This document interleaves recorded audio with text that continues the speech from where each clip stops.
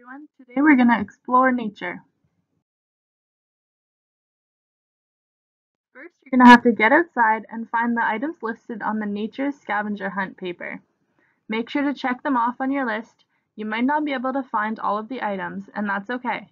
Keep the items you find because you'll need them for the second part of this activity.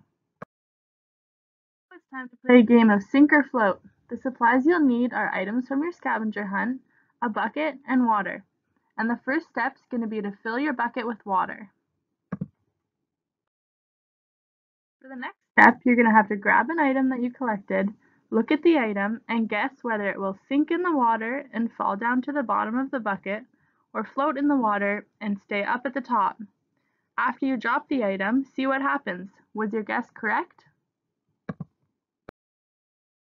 Again, you're going to have to grab your next item, guess whether it'll sink or float, and then drop and see.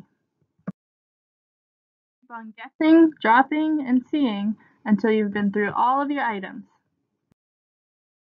We hope you've learned the difference between sinking and floating in this activity, and most importantly, we hope you had fun. The last part of exploring nature is garden yoga. So you're going to pretend to be a tree, a frog, a seed, a butterfly, and a flower.